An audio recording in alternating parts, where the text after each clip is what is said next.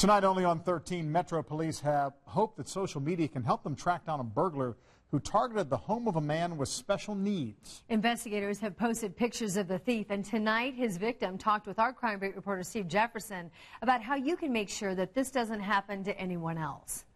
That break-in happened in the middle of the day. The victim lives here in Brookwood Apartments. The suspect had no idea the whole time the cameras were rolling.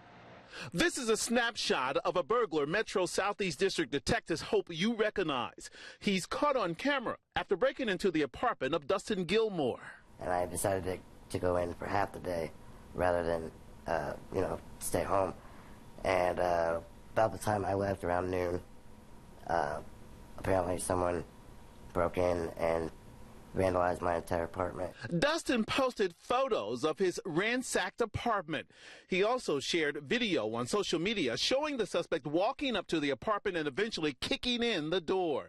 You can also see him carrying out Dustin's belongings, like his television, to a van parked outside. It's a little frustrating because, I work for all the stuff that I have in my apartment, and didn't know that somebody can just come in and take it whenever they want.